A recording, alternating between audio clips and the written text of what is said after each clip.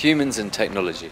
We depend on it for our most basic needs. We take advantage of the luxuries it provides us, and as members of the human race, we like to take a kind of collective credit for its greatest achievements. Space. It's going into space. Yeah, the combustion engine. That was pretty good. Internet, probably. The wheel. Oh yeah, the wheel. TV, video. Phones, MP3 players. The iPod's getting smaller. Skype is an amazing invention. But most of us know very little, and more often nothing at all, about how all of this technology actually works beyond our own respective disciplines. I don't understand much about the way iPods work. Not a lot about how the inside of a computer works, no. How to fix my cab. I haven't got a clue. I have not a clue. Not mechanical at all. This loss of practical skill has left us very dependent on the state and the big businesses that supply our everyday infrastructure, to the extent that we are left almost completely powerless to change their behaviour. What can people really do when banks take their money and oil companies rushes towards climate disaster? They can protest. They can try not to think about it. This film is about the growing number of people who are choosing a third option.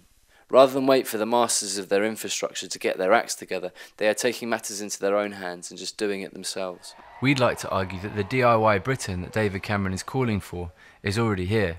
This is Andy Pagg. We met him before he set off on his most recent expedition to drive right the way around the world without using fossil fuels. My name's Andy Pagg. In 2007 I drove a chocolate-powered lorry to Timbuktu using biodiesel made from waste cocoa butter. And then in 2008 I organised the Greece to Greece rally with a converted car, in fact 10 converted cars like this one, driving from London to Athens, powered entirely by waste vegetable oil that teams had to scavenge from restaurants and burger bars along the route to use as fuel to power their journey. So for about 15 years I've been running vehicle-based expeditions in the Sahara and in West Africa, and I've always, in the back of my mind, been conscious of the fact that it's actually quite an unsustainable thing to do, so I wanted to try and do it in a more sustainable way, and that's how I got involved with looking at biofuels. And one of the cleanest and best ways of making biofuels is to use a waste product, turning something that's rubbish into fuel. So that's how the chocolate-powered lorry expedition came about, using waste cocoa butter to make biodiesel, and then the sort of follow-on from that, having driven from London to Timbuktu with biodiesel, we had to carry all the fuel with us, and we wanted to see if we can possible and feasible to drive across Europe collecting sustainable fuel as you go. And the most practical way that I found of doing that was looking at waste cooking oil that restaurants are throwing out, converting a diesel engine vehicle to run on that fuel.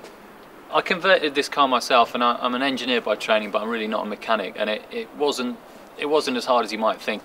You have your dirty oil in a jerry can, which starts off here with a tube that draws it in. It gets sucked up by this pump, and this pump is a 12-volt pump, so again it's taking energy from the engine, and then from there it squirts it through a heat exchanger, so again warming the oil up but using the energy from the engine to do that, and then it gets passed through to here. So this is a centrifuge, and inside here the oil spins round at about 9,000 RPM, and effectively it squeezes all the dirt and all the water out to the side, and the clean oil comes through the middle. So in one easy process it purifies the oil, and as I said, it's taking all its energy from an engine that's running on the oil, so there's no other energy required and no emissions as a result of that involved in purifying it.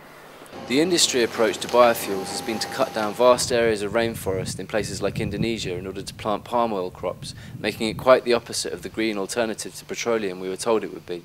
The catering industry in the UK alone produces between 50 and 90 million litres of waste cooking oil each year, so Andy is filling his tank with a waste byproduct that would otherwise go straight into landfill, and what's more, it's free. Like Andy, Dave Days is a self-taught DIYer who started out with no practical skills at all, but after getting involved in a council scheme in the 80s, he ended up building his own house. What the council said, here you go, there's the land, and there's the architect, which was Walter Siegel, and there's the cash. Would you fancy building your own house? So, as a council tenant, paying rent, build your own house? Yeah, I'll have some of that. The plots were already chosen, so basically we would just said, there's your plot, get on with it.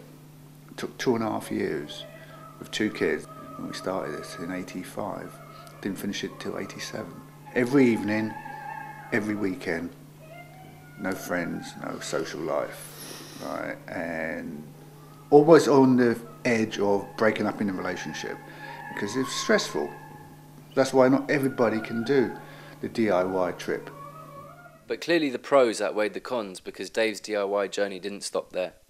How I got into solar panels was the fact that my bills, my gas bills and my electricity bills were just ridiculous. Yeah. And there's 24 of those up there on that roof there, all orientated towards the south and at a 30-degree angle, which is the optimum angle, so that throughout the year, that's the maximum you're going to get. Okay, I've got the solar panels in place. I'm making sure that I have no standby equipment running, or at least I've got a switch can turn off all my standbys. I'm producing my own electricity. How can I be spunking it in halogens and tungstens? And then I spoke to someone, he said, well, LEDs. So that's the electricity taken care of. And then the gas, that's the mother. Well, I had a mini dig around here and I dug a trench, and it was a slit trench. And I put these panels down vertically. And these panels total up 200 meters of 40 mil high density plastic. And through that pipe, I'm running water, which has got antifreeze. So the temperature of the soil, in fact, today, I reckon it's about 2 degrees, even 3 degrees. 3 degrees to the heat pump is hot. But what it does with it, it mixes it with refrigerant. Now, refrigerant, if you put anything above -15 against refrigerant, it starts to boil.